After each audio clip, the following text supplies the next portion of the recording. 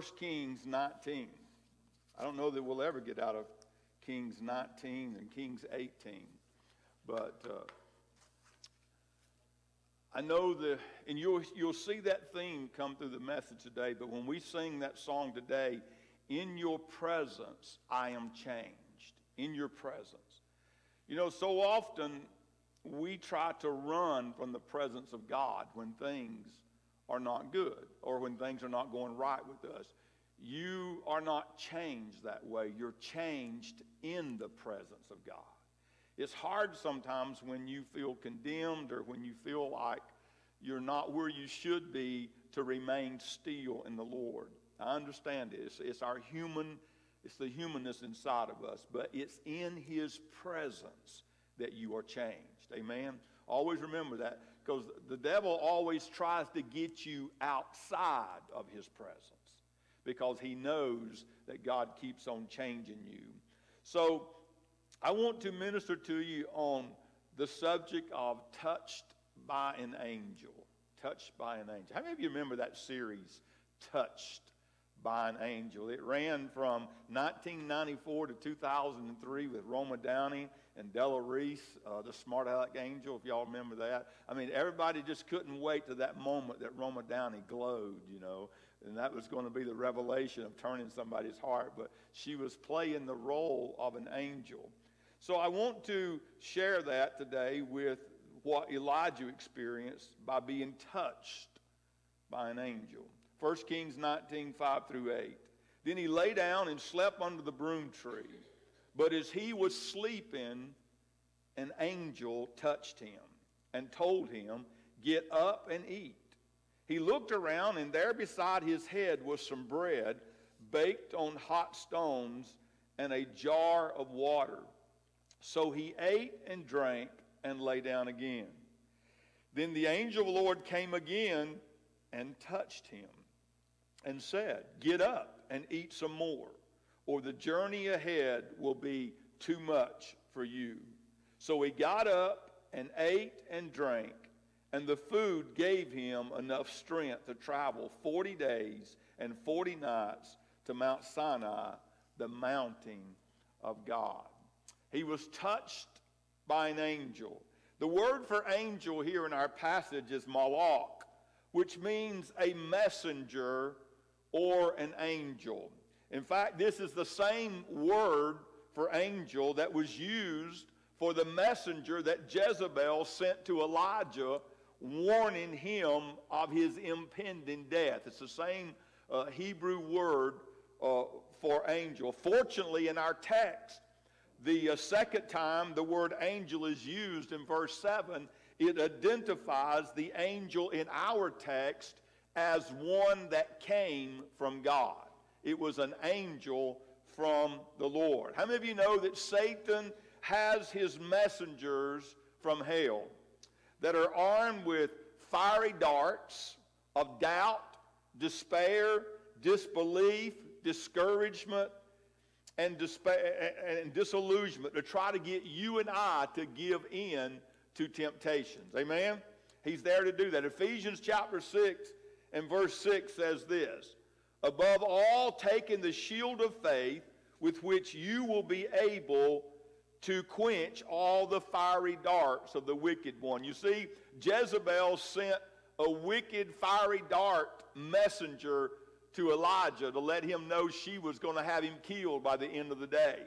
But God sent another malach, an angel from him, that was an angel to bring healing and restoration to Elijah. You're always going to have the two involved in your life. The enemy will always be throwing fiery darts to get you to give in to temptation. But God will always have ministering angels around you if you would be willing to listen and to be still. That will give strength and hope to your heart. Amen? It is there, and we need to understand that. You see, when it talks about those enemy darts, those fiery darts, in Ephesians, the Greek for fiery dart is belos. It means a fiery missile. A fiery missile that is coming your way. That's what Jezebel sent in her Malach, her messenger, she sent a missile to take out Elijah. Has any of you ever felt like the devil sent a missile your way to take you out? You ever felt like that he sent in his arsenal something to put you on the sideline? You see, Satan here in our text unloaded an onslaught of missiles in an attempt to get Elijah to give up on the mission that God had ordained for him to carry out for the Lord. And that's the reason the angels from Satan, the demons, we might call them in a sense, the fallen spirits, have been sent to get you off the path.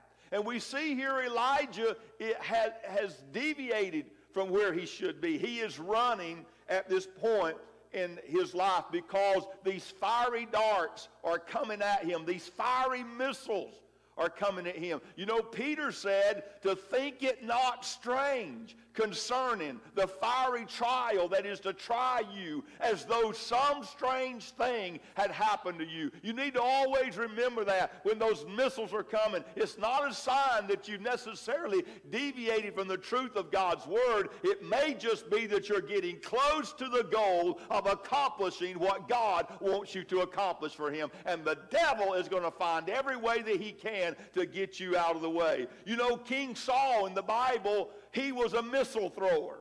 He had darts that he was throwing. In 1 Samuel 19, he tried to pin David to the wall when David was playing praise and worship music to keep the demons off of King Saul. And the spirit of Satan overtook him, and he drew back and threw a spear or a missile at David to take him out. In 1 Samuel chapter 20, King Saul even tried to kill his own son Jonathan, because he took up for David, his best friend, and he launched a spear at him to try to kill him and even to take him out. This was the devil trying to kill what God was doing. In 1 Samuel 17, the giant Goliath, he came against Israel's army. He carried a spear. He carried a missile. Listen to me, folks. This spear was huge. The Bible says the end of his spear weighed 15 pounds.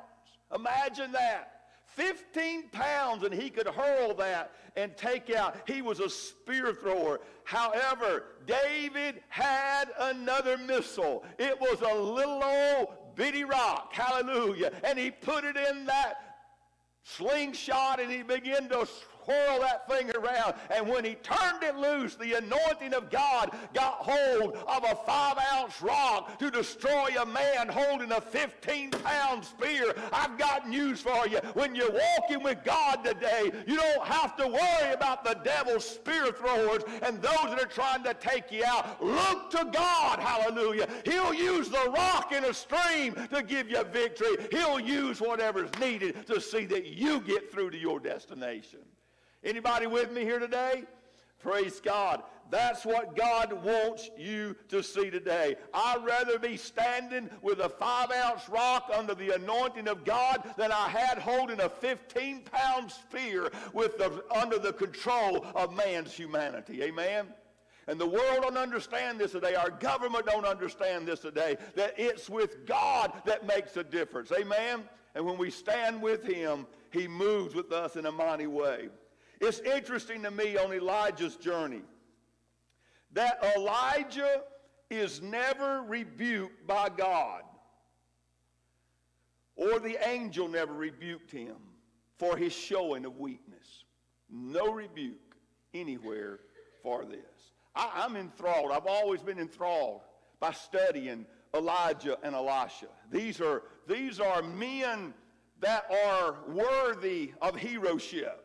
These are men who are worthy of emulation of the lives that they live. But something strange has happened to me over the years as I have studied Elijah and Elisha as my heroes. The more I study Elijah and Elisha, the more God becomes my hero. Hallelujah. The more I study Elijah and Elisha, the more God has become my hero. Because I've seen what he was able to do in the lives of people who were on the top of the pinnacle and who fell almost as low as you could go. And God was there to help.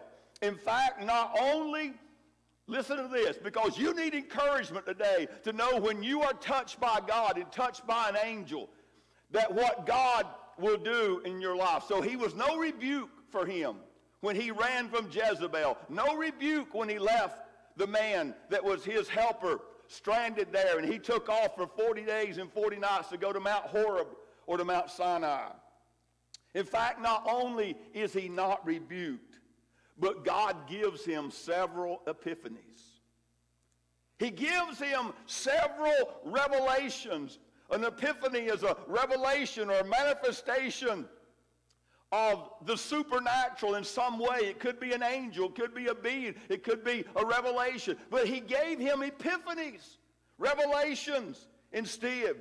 We see that when he goes to the mountain of God, when he's there in the cave, God comes by. The Bible says that the wind, the earthquake, and the fire all happened when God passed by. So they were a result. I know the final analysis there, it says that God was not in them, but God caused them. Amen. God caused them to happen. He was in the still small voice. But he revealed to him his wonder and his power and his great grace. And I got news for you. I don't care what you're going through today. I don't care what it is that you've come up against today. I'm here to tell you that God is with you. And even in your weakest moments, even in the times when you're most down, he's there to give you an epiphany of who he is and what he is and what he can do in your life. He is your Savior, your Lord, your Master, and your King.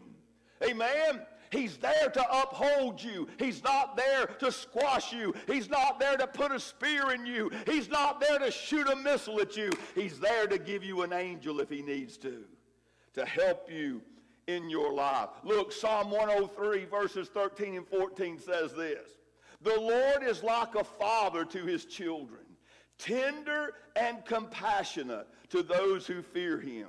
For he knows how weak we are. He remembers that we are only dust." Aren't you glad of that? Amen. He is a father. He's tender and compassionate. You may have not had a father in your life who was tender. Those of you that listen to me live by Facebook here today, you may not have had a father that was tender or just or right before you. But that doesn't change what your heavenly Father is. He is the one who can heal the broken promises. He can heal the letdowns. He can heal the sorrow because he's a God that does not change. And what he is yesterday, he is today, and he will be forever. You see, God knew that Elijah did not have to run. But Elijah, like most of us, allowed his fears to move his feet in the wrong direction. And even though he did, God still revealed himself to him. God knew that Elijah was going in the wrong direction and that his journey to Mount Sinai was an unnecessary detour for him. Yet in his tender mercy and compassion, God provided sustenance for him in order that his body would be healthy, even though at this moment his mind wasn't. Hear me now. He's running. He's out of the will of God. He's going the wrong direction. And God, not only when he gets to Mount Sinai, provides revelation for him, but before he gets there, he sends an angel to cook a meal for him. What does that tell you about your Father? He sends him to give sustenance for his body that is weary and wearing out. So God did not do what a lot of us would have done if we were God. Boy, you'd do a lot of things if you were God, wouldn't you? Amen. I know you know, going down the highway, whatever, you'd say, boy, if I was God, Every time we say that, it usually ain't good, right? Amen. It usually means I'm going to get somebody. I'm going to pay somebody back. We're going to even the score, praise the Lord. You know, if I were God. But so God did not do what a lot of us would have done if we were God about Elijah. We would have said, well, it was Elijah that took a wrong turn and got off the right road. And you know what? I'm God, so I'll be waiting on him right here when he comes back to resume his journey where he got off the path. That's the way we're done. We'll say, he left me here. Praise God. I'll sit here and just wait till he comes back. And when he comes back, we'll resume this journey. And what did God do? God went with him. Because in his presence, we are what? Changed. In his presence. It's not God sitting over here and saying, bye. God's going to go with you through your faults. God's going to go with you through your failures. God's going to go with you through your weaknesses. Why? Because in his presence, he changes you. Hallelujah. I'm so glad that God does not stop and wait for me to come back again. Amen. He went with Elijah and he provided for his needs until he could get him spiritually and physically healthy again. And I want to tell you, God will never leave the path that you're, even if you're on the wrong path. Somebody say amen. Even if Elijah was on the wrong path and God stayed with him, because he wanted him mentally and spiritually and physically well. And I've come this way to tell you and anybody else that will listen today that God will stick closer to you than a brother. He will be there with you to guide you and to guard you into everything that comes your way. Amen?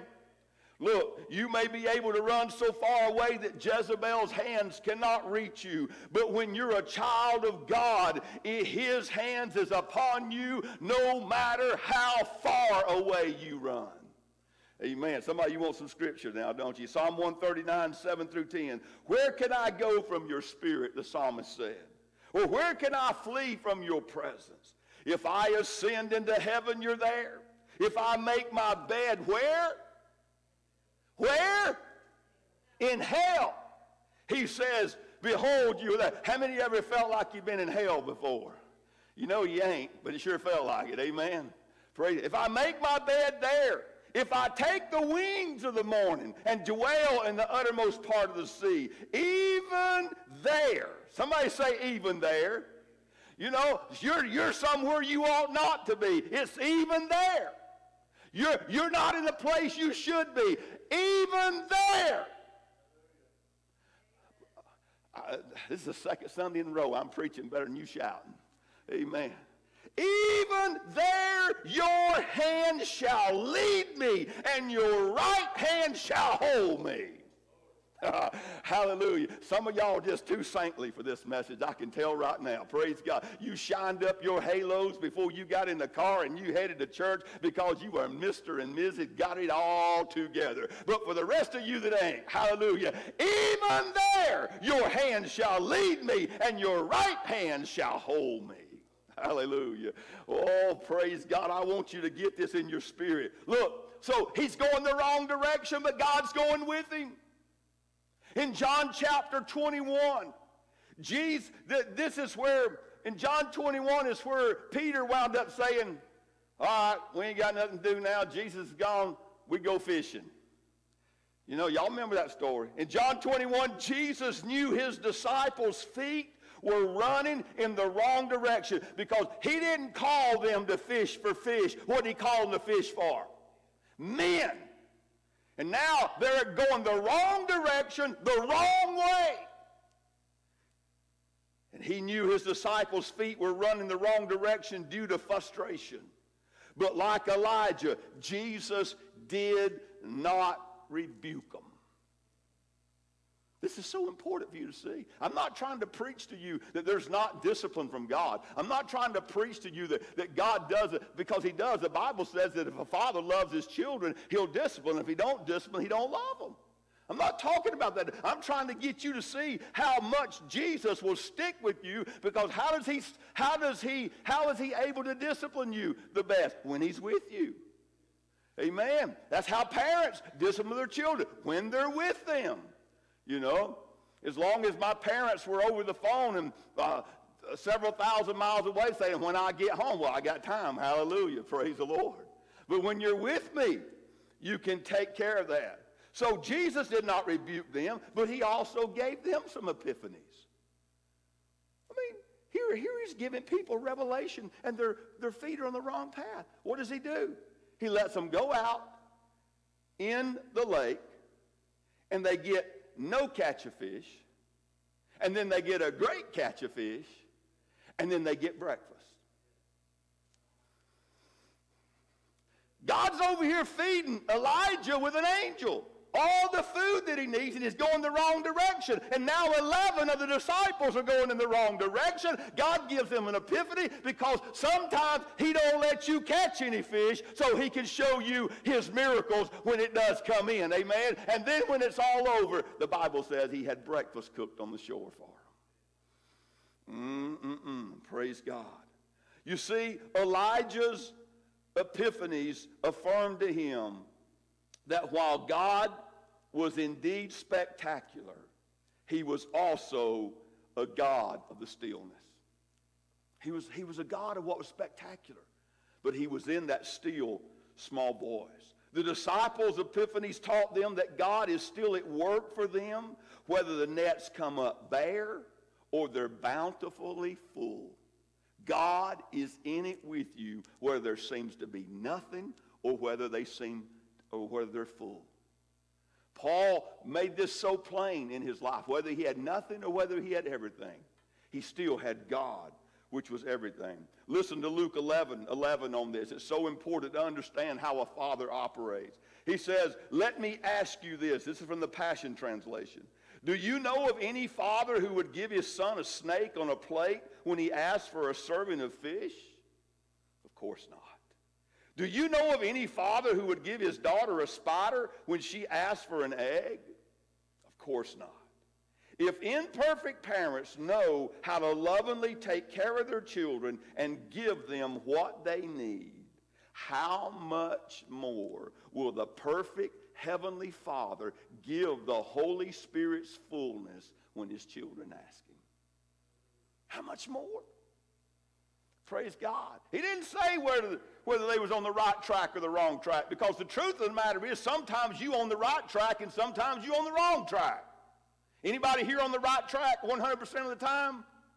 Okay, then this applies to you. He's there to keep you and to guard you in your life. Jesus also knew the prodigal son's feet, like Elijah and the 11 disciples, were headed in the wrong direction. He was a son of the Father, and he took off and went the wrong way. But there is not a single mention of a rebuke for the prodigal son from his father for wasting all of his inheritance on immoral living and landing in a hog pen hungry and desiring to eat the pig's food. Again, don't misinterpret what I'm saying about going the wrong way, that there's not consequence. I'm just telling you, I'm looking at a relationship here today and how God is trying to restore and to get people to understand who he is. He did not condemn and he did not rebuke, even though they were not doing what he wanted them to do. In fact, in hindsight, we see what his father was doing while his son was living in rebellion. His father had positioned himself next to the road that leads home so as not to miss his son if he decided to come back home. And the Bible says one day he was still hanging around that road. He didn't want to go anywhere too much, and he saw that boy coming. Hallelujah. My God, he run out there, and he cut him down. He said, you sorry, no good rascal. He said, I gave you all this money. Now you put me in a hardship financially. You about as dumb as a stick, son. I'll tell you what, I ain't never seen anybody like you. No. The Bible says that he ran out there and hugged him and vehemently began to kiss his boy. Hallelujah. He had a robe to put on him, and he had shoes to put on his feet, and he slipped a ring of authority back onto his hand, because that's just the way your father operates, because it's called grace and mercy and compassion from God. Hallelujah. So it gives you encouragement whether God's got you in the role of an Elijah, whether he's got you in the role of a prodigal son, whether he's got you in the role as one of his disciples, whether it's none of those, it doesn't matter. In his presence, he's got you held. Oh, hallelujah. Thank you, Jesus. Luke 15:20. Let's just read the scripture. So he returned home to his father while he was still a long way off. His father saw him coming, filled with love and compassion. He ran to his son, embraced him, and kissed him. Hallelujah. Then, like God did with Elijah, the 11 disciples, by feeding them a meal of grace when their feet strayed off the right path. You see, all those other boys got to eat. The 11 got to eat. Elijah got to eat. And he had a fatted calf for this boy. He'd already prepared the fatted calf. Hallelujah. There was going to be a party this afternoon. Amen. Do you see how God works? You see how God works? God not only wants you physically whole, he wants you spiritually whole and physically whole. And he's the God for every person that you are. He had a fatted calf prepared for his son that was once lost, but is now found. Does that bring anybody encouragement here today that if you was away from God and came back and he didn't condemn you, rebuke you for it, but instead he just found a way to reveal himself to you and serve you a meal? It's pretty amazing. That's pretty amazing. You see, if you've been touched by an angel or God's providence, his grace and mercy, refuse to be a missile launcher. I want y'all to hear this.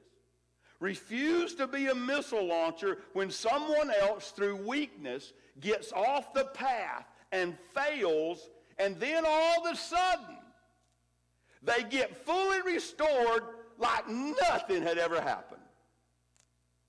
You get mad because you've always been faithful and don't think it's fair that our Father acts like nothing bad happens. How in the world could you let somebody back home and not make a public example out of them for it? Instead, he looks just like he did before he left. He's got clothes that are royalty on. He has nice shoes on. He has a ring on his finger, and he's been restored back. You see in Luke 15, you hear the missile thrower, 29 through 32. But he replied, this is the elder son of the prodigal. All these years I've slaved for you and never once refused to do a single thing you told me to. And in all that time you never gave me, never even one young goat for a feast with my friends. Yet when this son of yours, oh, you like that? Yet when this boy of yours, like it ain't your brother, comes back after squandering your money on prostitutes, and we're still trying to figure out from the Word of God how he knew that his younger brother was messing around with prostitutes. Maybe he just so nosy he went down to where he was at to try to find out some stuff, you know.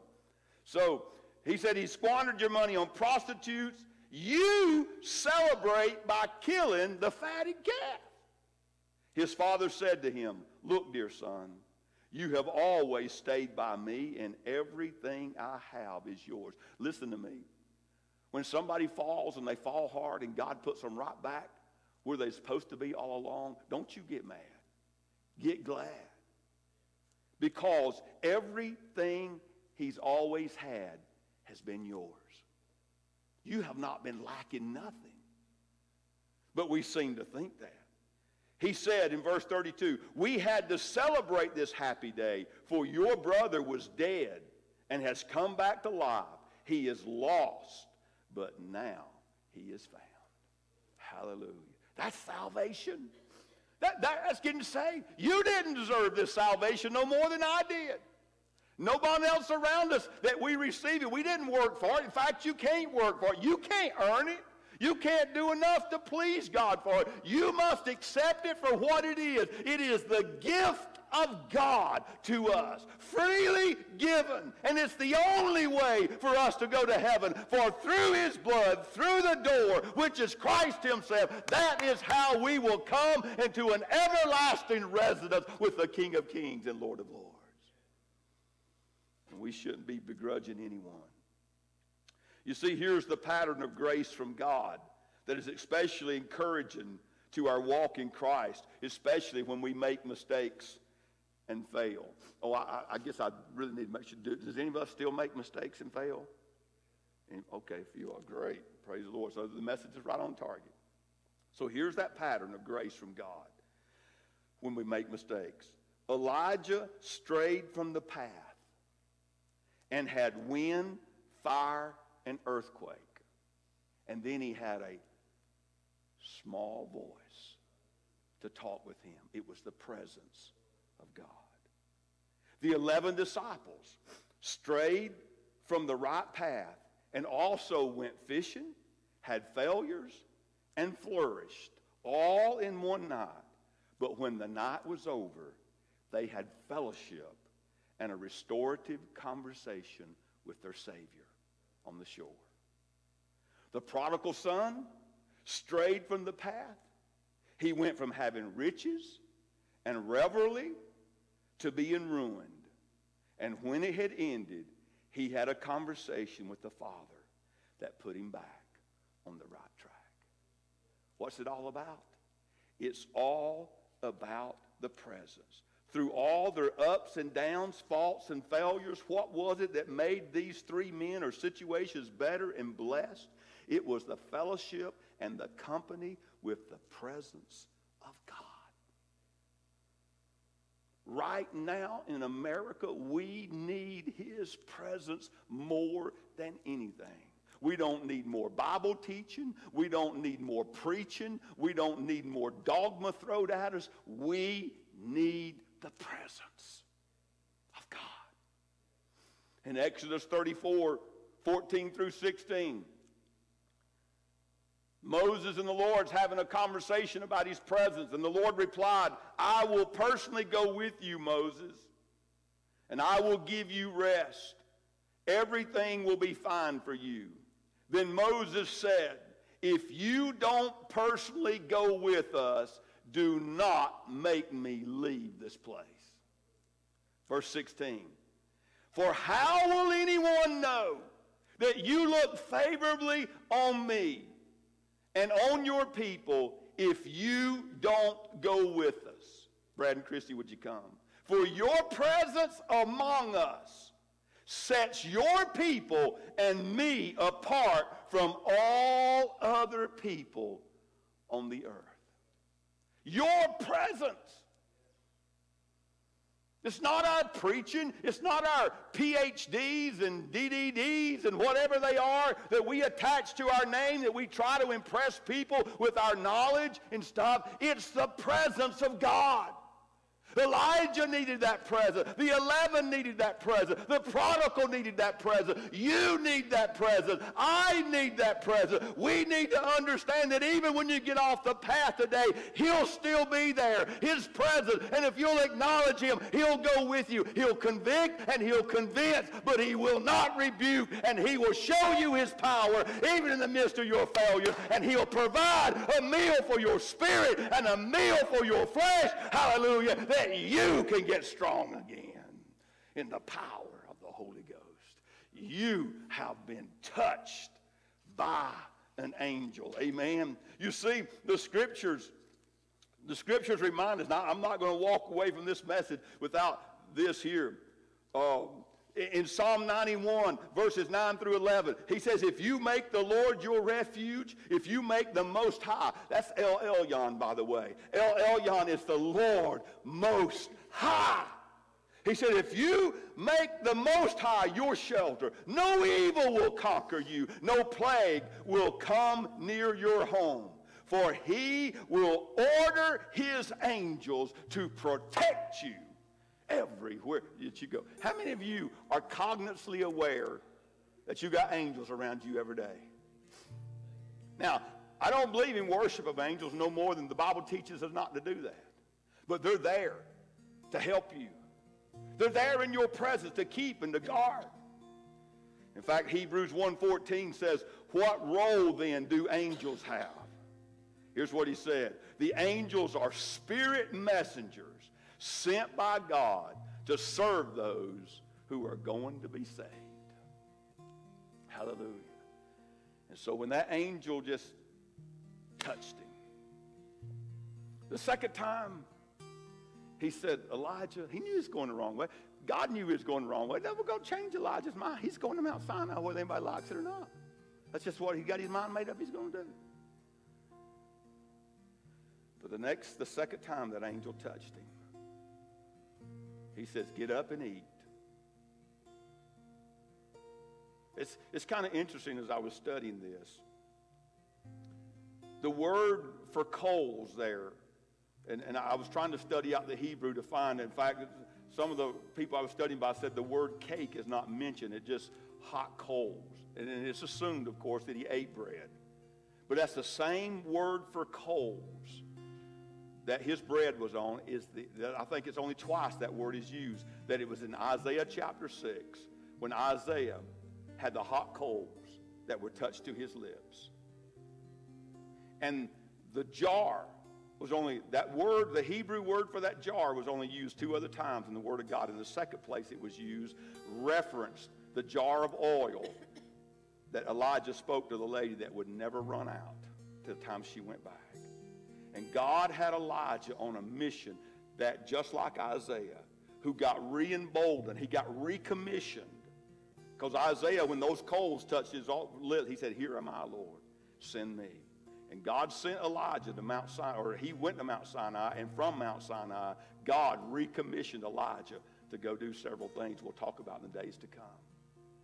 But it's understandable that that jar never run out, because for 40 days and 40 nights, that man went on nothing but what he drank out of that jar. And I got news for you. That's how powerful your God. That coal speaks of sanctification. It means purification. It means setting ourselves aside for the presence of God Almighty. But God is there. Jesus had angels to minister to him. When he was at the wilderness temptation, when the wilderness of temptation was over, the Bible says angels gathered around him and refreshed him and renewed him. When Jesus sweat the great drops of blood in the Garden of Gethsemane, the Bible says the angels came and ministered to him after that decision was made. Look, it's all through God. But we can rejoice at every station, whether it's an angel, whether it's the Holy Spirit, whether it's God himself, it all comes from God. And I'm telling you here today, I'm telling you that are listening to me live by Facebook today, that your God, if you know him, if you've accepted him as Lord and Savior of your life, he's not going to leave you. He's not going to desert you. In fact, he's going to go with you, because he knows that his presence can change you. Can change you. So don't be afraid to give your weaknesses to God. Don't be afraid to give your frailties, your fears, and your frustrations, because that's what God taught them by giving every one of them an epiphany, a revelation, some type of manifestation of his power to show them that he was still in control. While your heads are bowed today, hallelujah. Maybe you're here today and you would say, Pastor Jeff, you see your feet, you don't necessarily zero in on the feet sometimes, because sometimes your mind can get away from you. This is what happened with Elijah. His mind got away. He allowed frustration and fear and anxiety to take him down a path that would not have returned him had not God been with him. And I'm going to tell you something. It's taken me down that path before. But God was with me. And God worked an out. And God will work an out for you. Those of you that listen to me live right now, God's got a way already prepared. You're struggling. You felt those missiles being lobbed and thrown against you. You felt those fiery darts. Ephesians 6 says for you to lift up the shield of faith, for it will quench every fiery dart that the devil sends your way. Hallelujah. He can't have you. He can't control you. He cannot winch the peace of God from you. He will lob those missiles to get you to forsake it. But if you will come to understand, God is there, and He doesn't move. He goes with you all the way to the very end. That's the God that we serve. And maybe you're here today in this building, and you're saying, Pastor Jeff, I need to either mentally, physically, spiritually return back to the right track. But I understand that God is with me now, Pastor, more than ever. And I want to take His hand. I want to know that He's there to minister to my every need and to my physical as well as my spiritual and my mental. He's there. And if you will let God have control again, He'll bring you right to where you need to be. He'll put you right on the right track. Amen. If you're here today and you say, Pastor, I need God's strength for that journey right now, would you just slip your hand up and say, Pastor, pray for me? Is there one in this building? Is there one in this building? Thank you. Amen. Anyone else? Anyone else? Hallelujah. Let me ask you this while your head is still bowed. Is there somebody you know right now that is going through the fire, that is really personally struggling either physically, mentally, spiritually, or emotionally? And you would say, Pastor Jeff, can we not today just lift up and believe God for a breakthrough? If you know somebody right now, just slip up your hand and just say, amen. Look, all across this building, amen. Praise God. Father, I'm not even going to delay. In the name of Jesus, in the name of Jesus, I feel an anointing from your Holy Spirit. I feel an anointing from heaven right now to pray. In the name of Jesus, this word has gone forth. And I pray for this word to be born on the wings of an eagle, to be born on the wings of an angel, to be born on the wings of the Holy Spirit right now, the dove of God.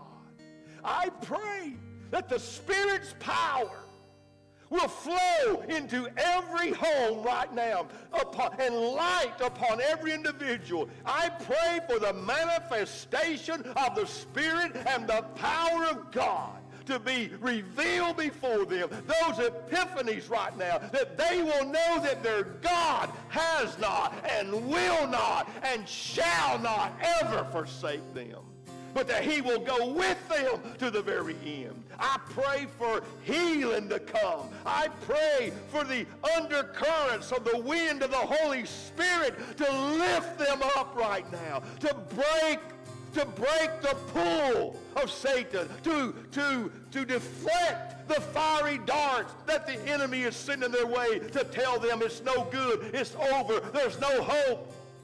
I bind that in the name of Jesus, and I pray in the name of Jesus for perfect health. I pray for perfect healing upon the psyche. I pray for healing, oh God, upon the spirit. In the name of Jesus, those of you that are listening to me right now through means of a live stream, in Jesus' name I speak over your life.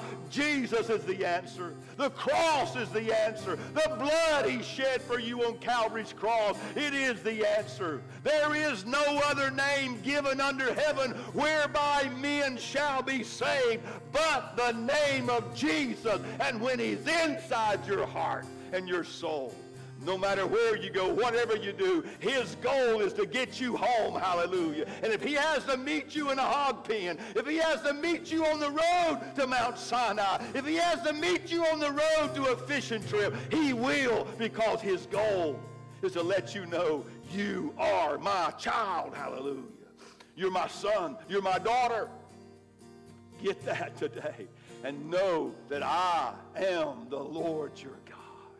Oh, Lord, in Jesus' name, minister to these hearts today and work miracles. Work miracles. May our texts light up and our phones light up with people saying, God answered. God broke through. Hallelujah. The power of God, hallelujah, has made the difference in my life today. Oh,